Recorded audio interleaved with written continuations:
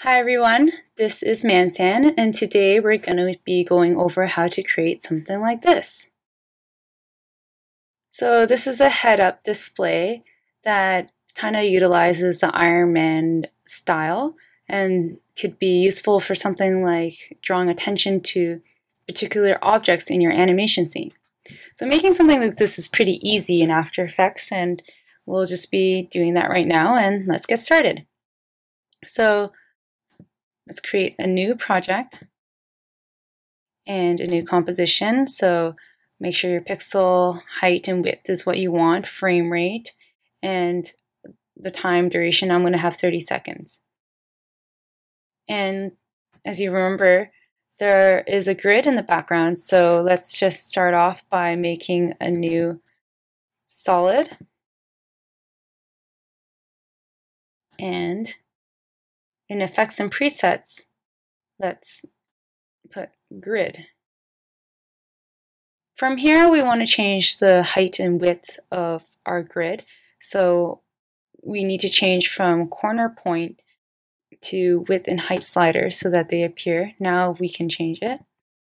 So 50, 50, and let's make the border height 2. Something like that. That's great. Let's rename this to grid and duplicate it. Let's rename this to grid matte because we're going to be applying a matte to this, a track matte, which I will show you in a second. From here, we want to invert our grid so that all the black is white and all the white is black. Let's change our width to 100, our height to 100 just to give some variation, and our border to 20. We're almost there. So from here, we're going to change our track matte to luma inverted matte. So if you don't see your track matte option here, just make sure that you we can toggle on and off that menu. So let's pre-compose this and name it grid. Good. So from here, let's make our target sign. So let's select a shape, rectangle tool, something like this. And from here, you want to turn off the stroke. And within rectangle path, you want to change the size. So let's make this around 500. Oops.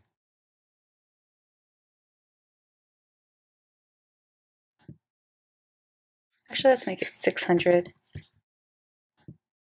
And we want to unlink this. And let's make this 2 pixels high. Cool. So now we have our horizontal target. Let's make sure that our anchor point is centered. So I'm using this move anchor point feature here, which is a free download. I'm provided the link, and it's very useful for when you're doing animations in After Effects. So I really encourage you to download this and install it. From here, let's just make sure it's aligned in the center, vertical line, horizontal line, and let's rename this layer.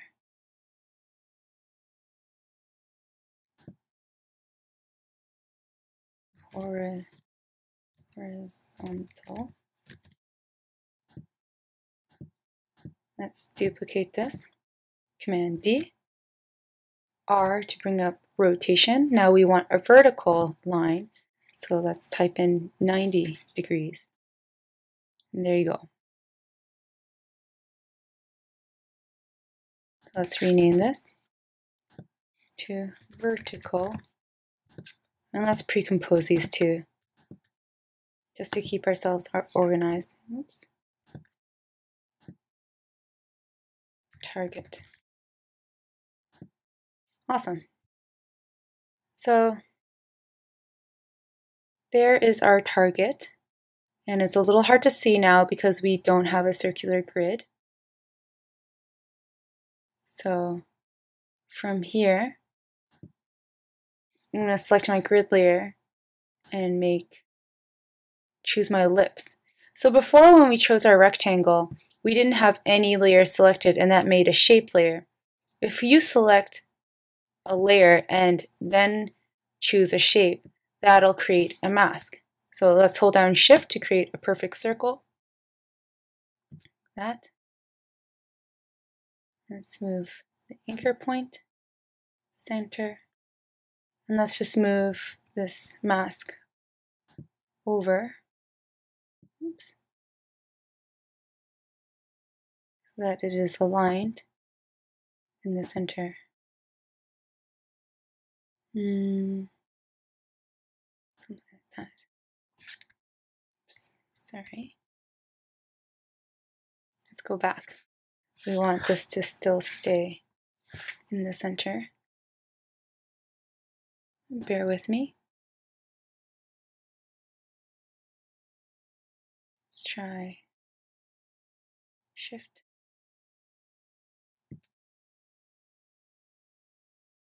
There, something like that. And we want to feather out the mask. Let's do 250 pixels. And that looks a little bit better. There, something like that. Now that we have our target, let's make the circular outline. So again, let's choose a shape, the ellipse tool, hold down Shift to make it a perfect circle. And let's make sure the anchor point's in the center. Vertical align, horizontal align. And from here, we don't want to fill, it's just a stroke. And I'm kind of happy with the stroke width at being 1.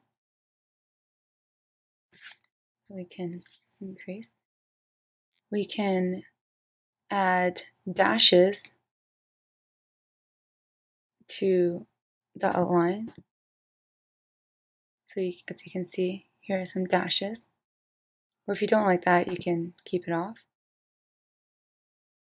I'm gonna take it off. And from here, let's rename it again. Oops.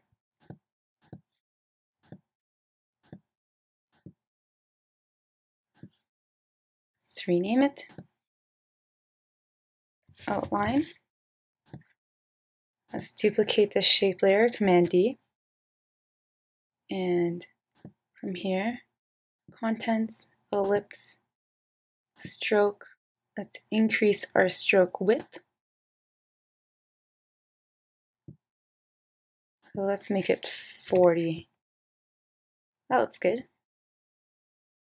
And to make some interesting dashes, let's, from here, add a plus sign. So every time you add a plus sign, it'll add a dash, a gap, a dash. And if you want to reduce it, you can take it out with the minus sign. So you're not really seeing anything different, but let's change our, from here, our dash size.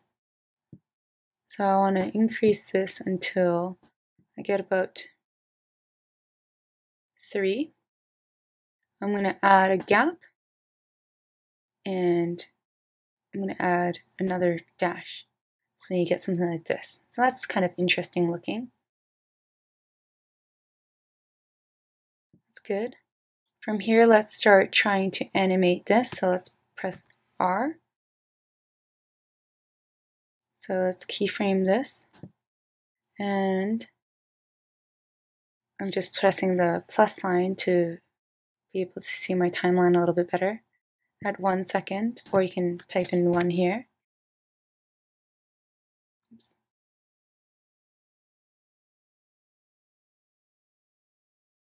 1 second here.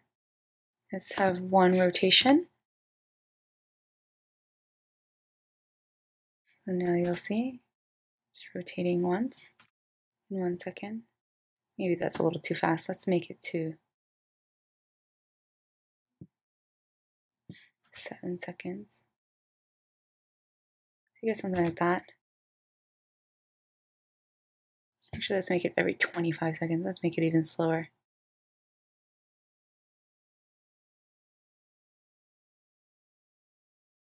And just tweak around with it to your liking.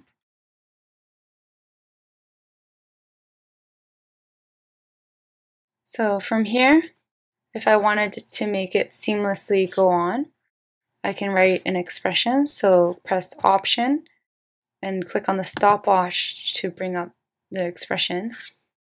Type loop out with a capital bracket cycle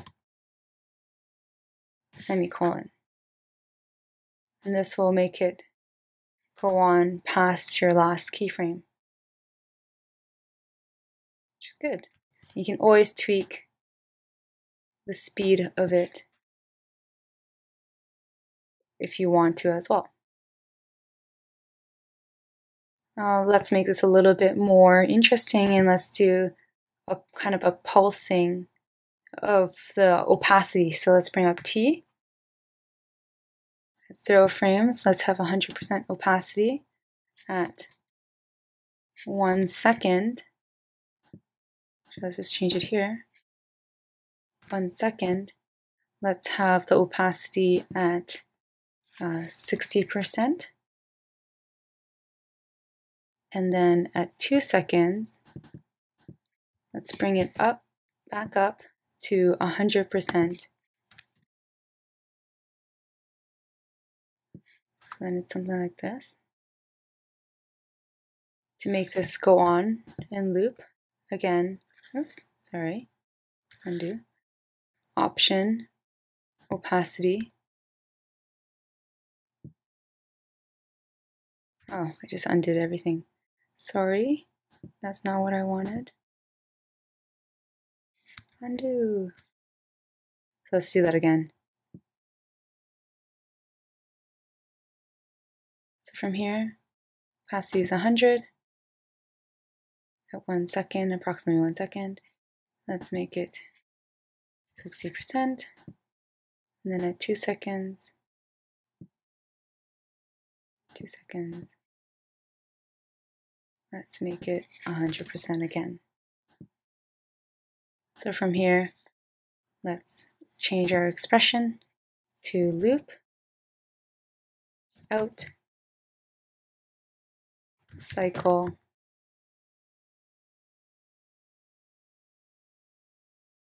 and it will pulse like that.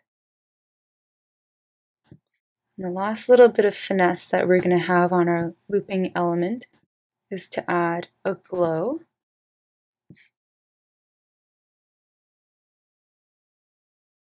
Stylize glow. Let's add it onto this layer. And let's change the glow radius to 10 so you get more of a glow effect. And I'm going to change this, rename it to looping circle. Oops. Circle.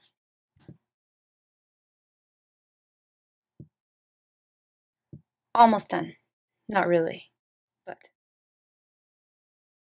from here I kind of want a ring that'll pulse inward. So let's grab our outline again and let's duplicate it again. And let's change the width a little bit of our ellipse to 5 pixels, maybe 10 pixels. Yep, something like that. A little bit more, a little bit less, depending on what you want.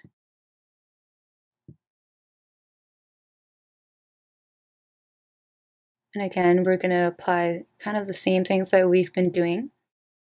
And from here, let's do scale, 100%. And then at 1 second, Let's do 0%. So you're getting something like that. Now we want this to be continuous. So again, option, scale, loop, out, cycle, semicolon. So now it's continuous, but I don't really like that it's such a sharp line. I want it to be a little bit fuzzy. So let's do fast blur to apply it to that layer. And you don't see anything right now because the blurriness is set to 0. So let's increase this to maybe 40, like that. And if we play it now, that's how it looks like.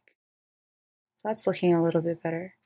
Maybe even increase this a little bit more. Let's make this 50.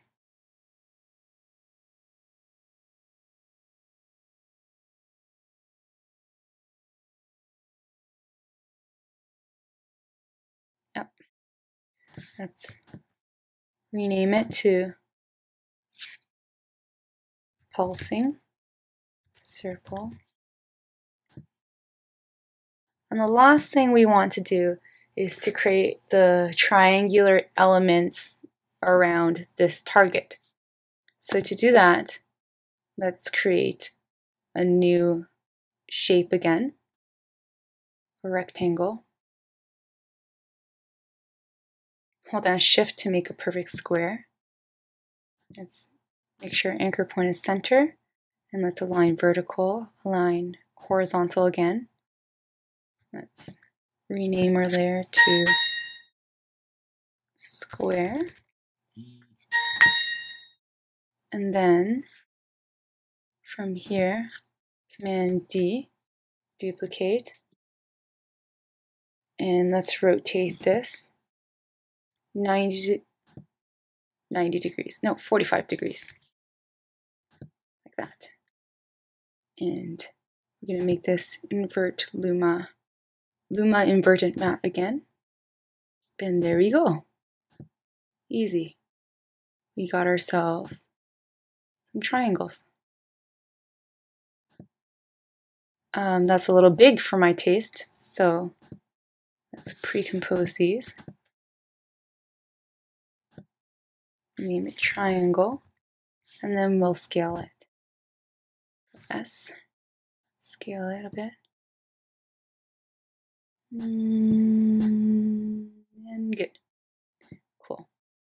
So from here, we're going to use a little bit more of a erratic wiggle and rotation because we kind of want a compass, kind of like how a compass handle changes direction.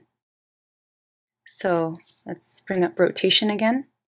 And we're also going to write an expression, but this expression that I'm going to use is copy and pasted from a website that I'm going to show you right now. And they have interesting things with looping wiggles that you can go on to read about. So motionscript.com. And if you want to read an explanation of all these, he or she gives a good overview right here. So I'm not going to go into that right now, but just copy and paste. I'm going to pull this down a little bit so you can see.